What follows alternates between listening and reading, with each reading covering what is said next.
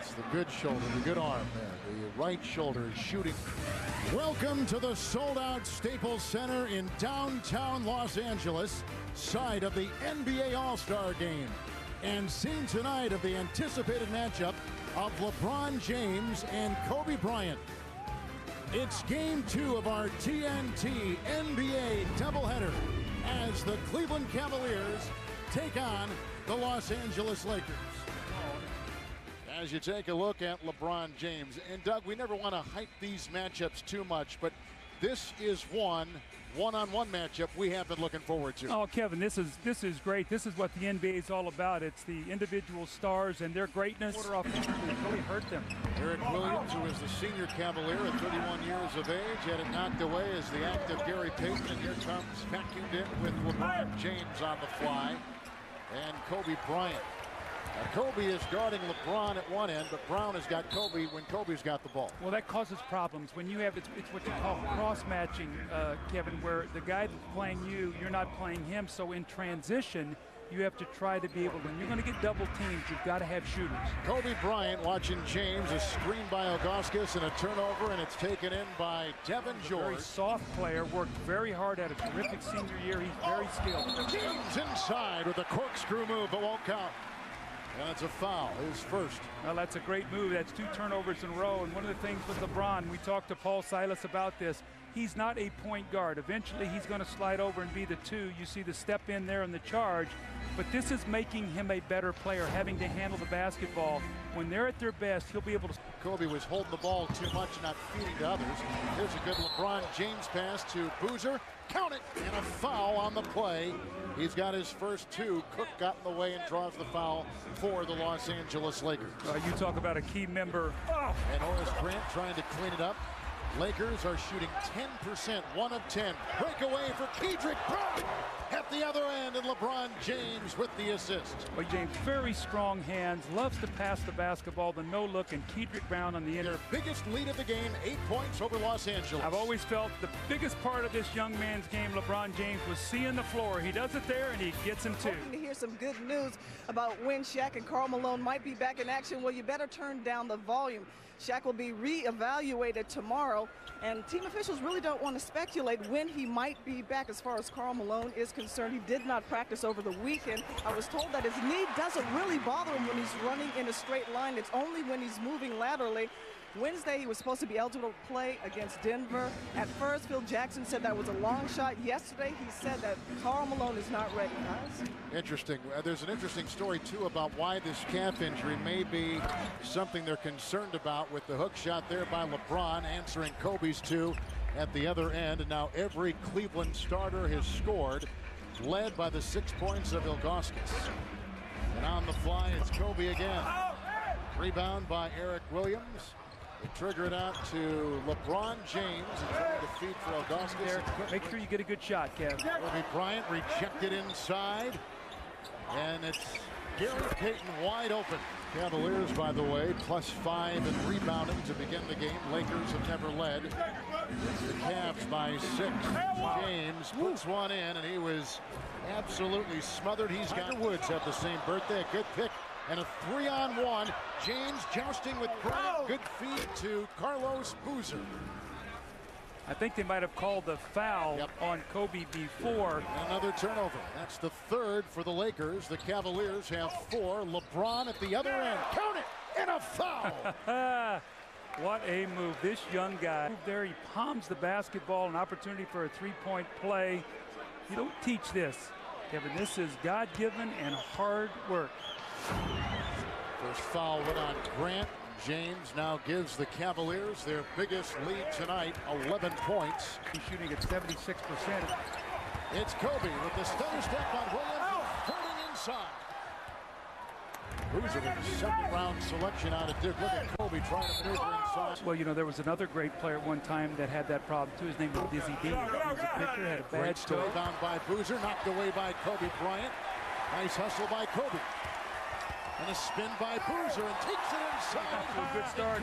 LeBron, early couple turnovers, mishandled the ball, and It makes a nice move, but the nice defensive play there by Devin George to draw the charge, but then he really settles down. He makes a beautiful no-look pass here to Kedrick Brown off the break. Then he goes into the post. Post up Kobe, the little jump hook over his left shoulder. Kobe says, well, enough of that. I'm going to go to the basket after the nice steal. Cleveland leads by 8, but they have 5 turnovers that have given the Lakers 6 of their 13 points, Kevin. LeBron James has 7, and he'll be stuck 2-on-1. And look at LeBron James feed Brown. They're knocked out of bounds. Olympics and won an NCAA championship. And this young guy, what he's done is you see Kobe with a spectacular spot-up three-point shooter. Away, shot clock at 2. Kobe with the deceptive move and a foul.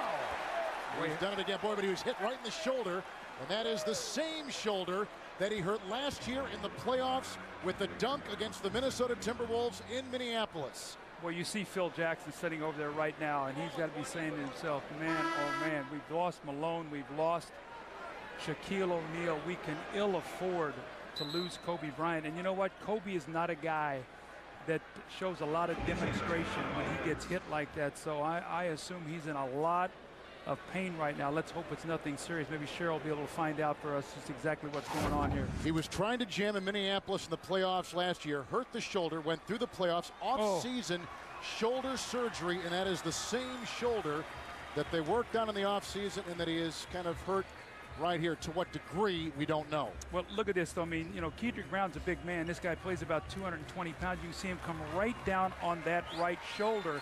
Now, the interesting thing about this is Kobe. You know, this is a team right now, which is for Coach Phil Jackson. Best player, and you realize how vulnerable you are, and you've seen that. I hope this is nothing serious. And watch Kobe after the free throw. Does not want to move that shoulder of the game. But you can see when Paul Silas went to his bench and he took LeBron out of the game. He's got Darius Miles out there with Capono. I just want to test the market. I don't blame him for that. James. Watching James slide inside and a little bit so that LeBron can rest and get strong for the fourth period. We had one lead change and one tie. There's Phil Jackson in Chicago. Championship there.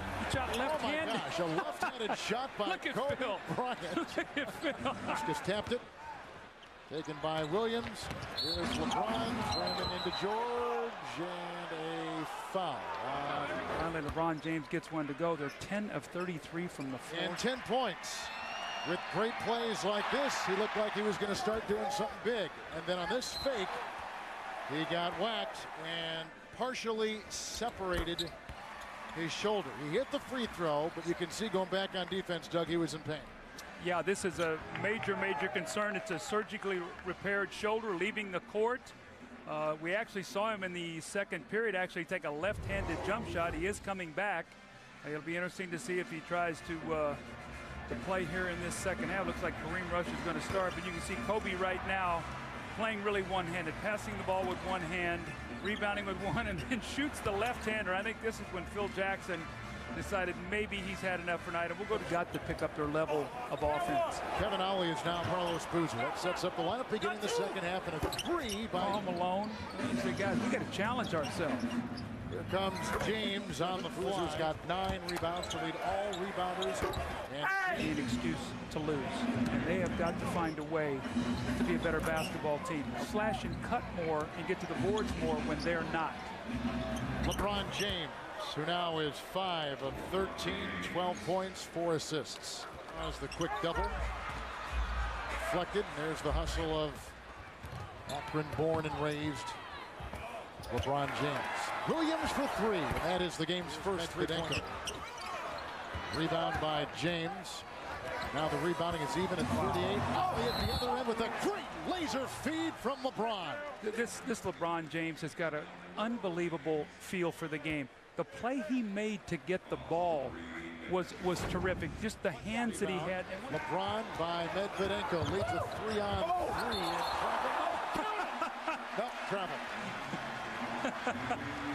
I think he traveled 3 times on that play before Benny Adams got the last one. Into what Paul Silas is trying to implement with this young ball.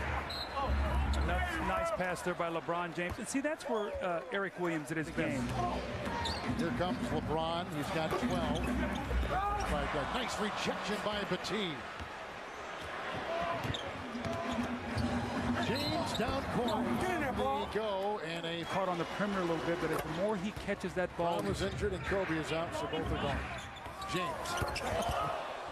Now remember, when he came into the league, the one thing he couldn't do was make jump shots. Well, all of a sudden he's starting to make. James, 6 of 15 shooting. Russell, one time a pretty good defender in the league, a little bit off there. Fisher the rebound. Looked like he slipped on something as he stepped back. A lot of times people spill their drinks over there where they're sitting, or a magazine or something, and that's how you can get injured. Into his young season, but LeBron James opening night had 25 points. First game against Carmelo Anthony and the Nuggets, he had 7 points in that game. In mid-December, a career-high 37 points against the Boston Celtics. Then with Michael Jordan watching in late December, 32 points, including the last 14. Then on Christmas Day against the Magic and T-Mac, LeBron had 34 points in the game. Well, the question is going to be is when will Paul Silas bring him back into the game? I'm sure he wants him as fresh as possible. A little over 6 minutes to go, and he scored a point here in the fourth period. Nope. 0. 0 of 2. And a 3 here. Will be a big key part of that Laker team if they're going to win another championship.